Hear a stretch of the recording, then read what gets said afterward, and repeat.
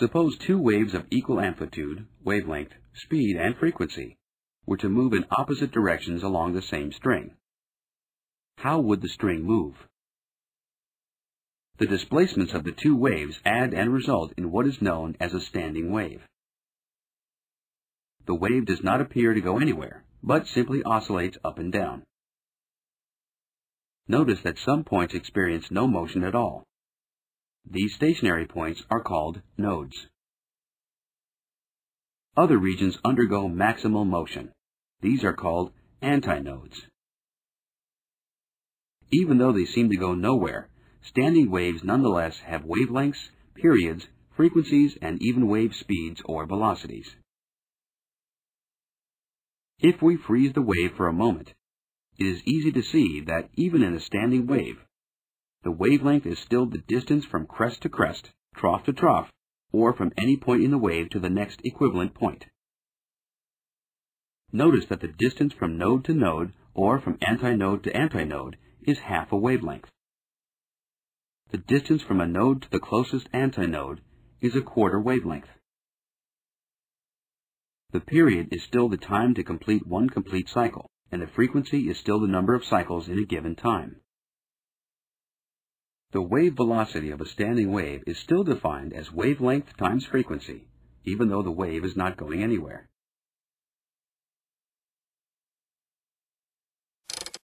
When a string is fixed at both ends, standing waves can be set up on the string by moving a portion of the string with simple harmonic motion of small amplitude.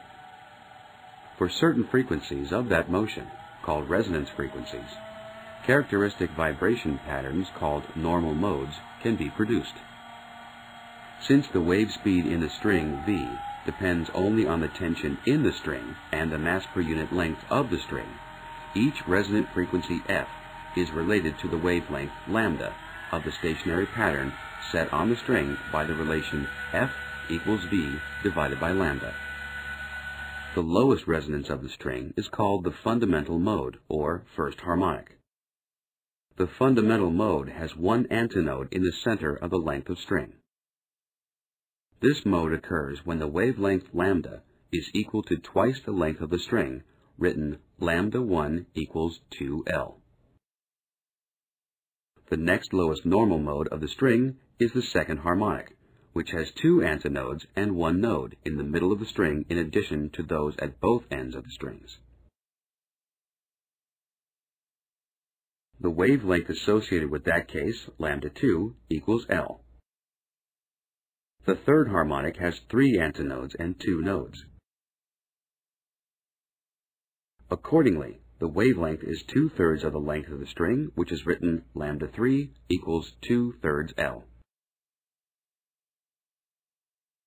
This pattern is repeated for higher harmonics. The general formula for normal modes of a string of length L is lambda sub n equals 2L divided by n,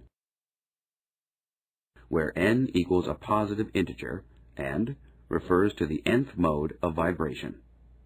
This result is known as the standing wave condition.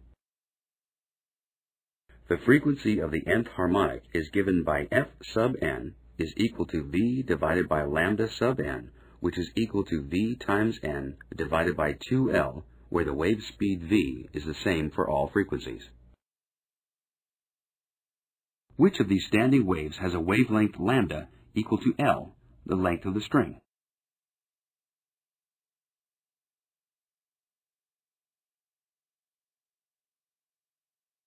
Incorrect. Try again.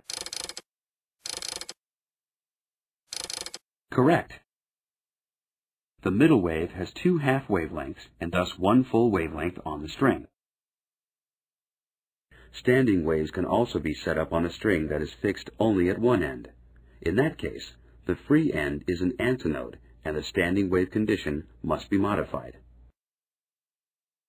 The fundamental mode, or first harmonic of a string, fixed at one end and free at the other, is produced when the wavelength lambda is equal to 4 times the length of the string, written lambda 1 equals 4L. The next harmonic corresponds to 4/3 of the length of the string, which is written lambda 3 equals the product of 4/3 and L, and so on. The standing wave condition for a string fixed at one end only can be written lambda sub n equals 4L divided by n, where n is an odd positive integer, 1, 3, 5, and so on. Note that the even harmonics are missing because the free end is an antinode. Consequently, the resonant frequencies are given by f sub n is equal to v divided by lambda sub n, which is equal to the product of v and n divided by 4L, where again n is an odd positive integer, 1, 3, 5, and so on.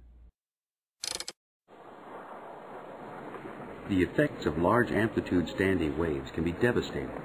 On November 7, 1940, strong turbulent winds resulted in standing waves being established along the Tacoma Narrow suspension bridge. Ultimately, developed wind forces linked to structural motion resulted in the collapse of the bridge just 4 months after